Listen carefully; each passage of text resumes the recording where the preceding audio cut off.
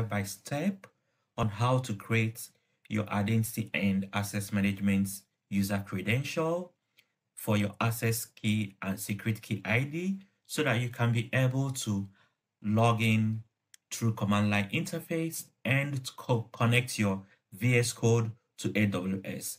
I will show you a very easy step-by-step process and also connect your VS Code to your AWS so that you can perform any infrastructure as a code provisioning, just like Terraform or Kubernetes on your VS Code and also on your CLI. So follow me, stick around, and see how it is done.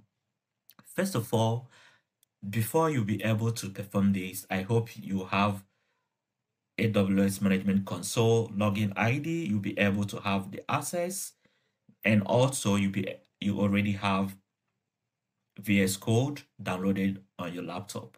So right now, let me search the IAM here just with a simple search on the search bar. You click IAM.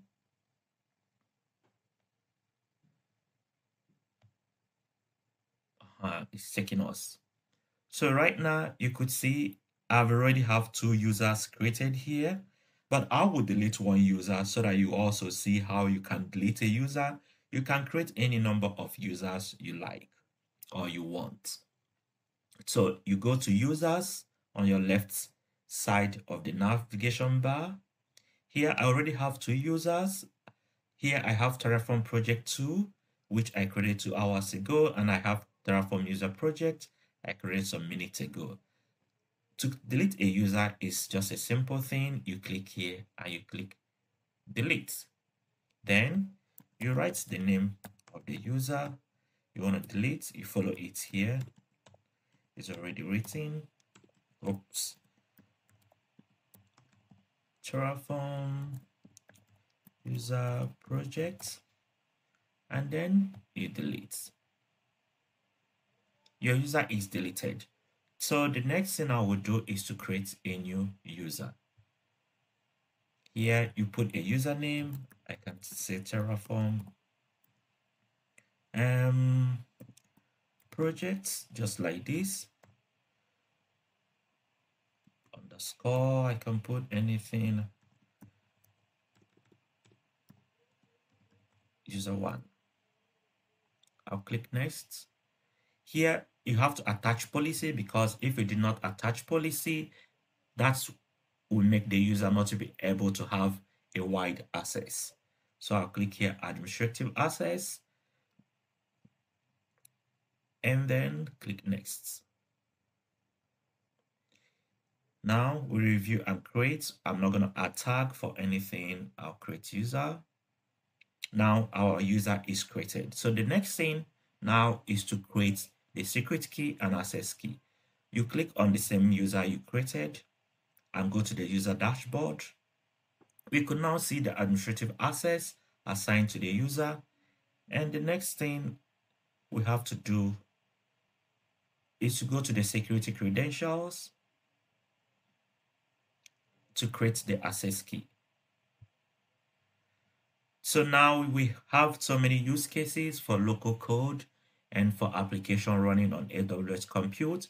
But here I will select the command line interface because the access key and secret key I'm creating is to be used on the command line interface of VS Code to connect your AWS and VS Code. After confirming, I'll click next. And I'll click create access key. Now this is the access key that I'm already created, and this is the secret access key ID.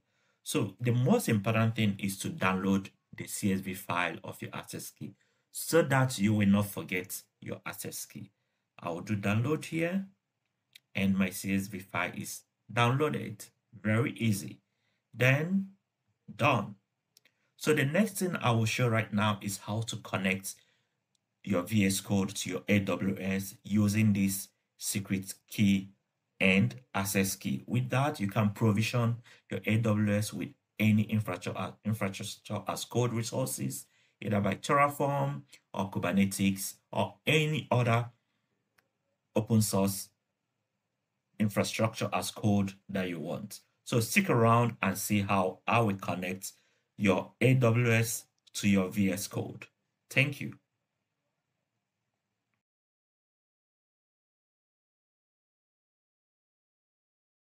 So right now, hopefully, I know you have a VS Code. Once you have a VS Code, you've downloaded your VS Code. What you will do, the first thing is, right now you will see that I've already had a VS Code extension. Let me tell you and show you the AWS extension you need. You click on the extension dashboard here, you type AWS. The most important extension you have to install on your VS Code is AWS Toolkit. This AWS Toolkit includes all AWS resources from Code Catalyst, Application Composer, and supports a lot of AWS resources. With this toolkit, you can now connect your IAM credentials to your VS Code. Another AWS extension I also have here is AWS CLI configure, but this we are not talking about AWS CLI configure. We are making use of AWS toolkits. So install your AWS toolkits from the extension VS Code extension. After the installation, you will see it right now. It will come up here.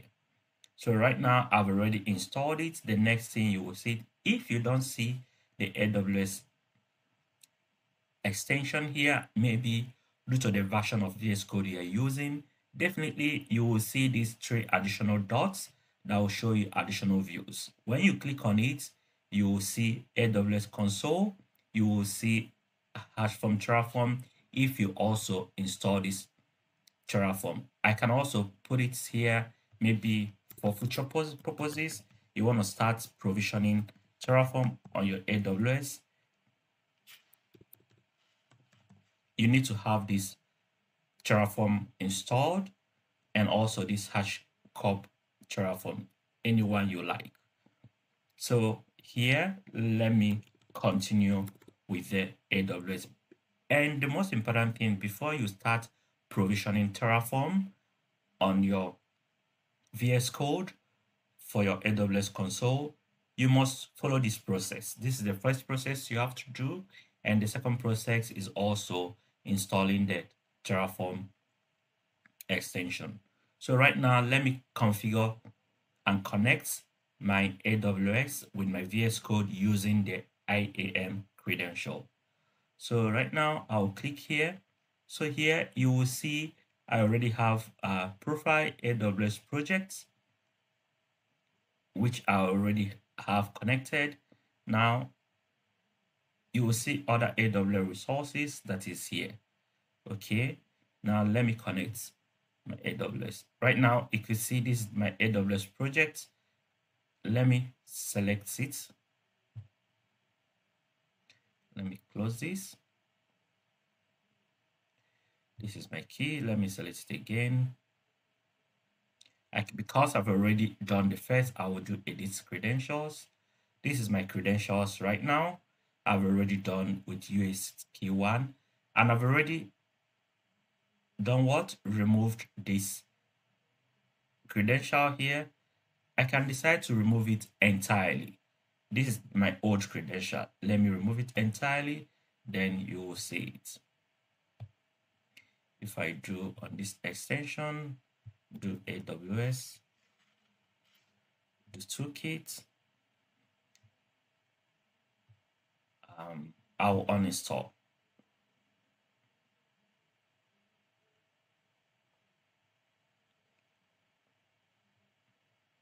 I've already uninstalled this, so if I go here, you will not see anything AWS, right? I'll close it. I'll close this config. You will not see anything AWS here on my VS Code. I've removed the old AWS IAM credential I have. Now let me do a new one. I will do install, which is installing right now. It is enabled. So the next thing I will do now is to search for it. Now I'll search for it. and this is it. And this is my connection. My connection, I will do here. I will do add new connection, or I will entirely sign out. Let me sign out.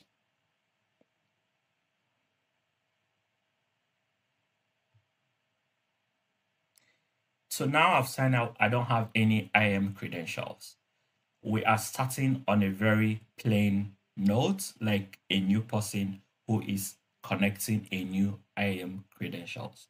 So let me select this AWS right now. This is my AWS again. For everybody to see, it is still installed. I'll click here. I already have it here. I'll click here. Now let me select a new. Now you could see this is it. Now let me click add new connection. Now you could see add new connections. The next thing you will see is this. Now store keys for use with the CLI tools. For I'll do. Now I'll now save my, decide to put a name, anything I like.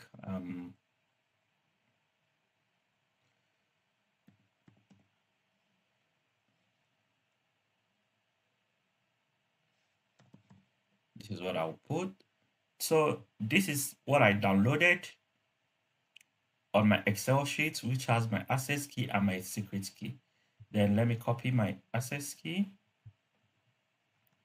I've copied my access key. Go back. Paste my access key. I go back. You have to be very careful with the secret key. Let me copy my secret key. I've copied my secret key.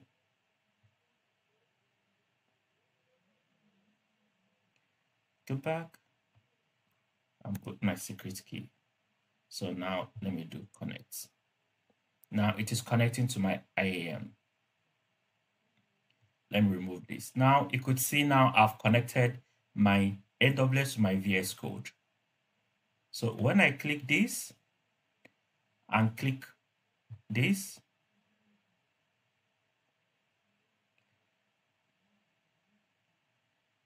so now my connection is already connected. Now you can see that I'm in US Virginia 1 here. This is how you connect it. And this is my last connection, and this is my first connection, right? So I'll click this. Now you can start provisioning anything you want to provision. And this is how to connect your AWS to your VS Code. Thank you and keep on watching.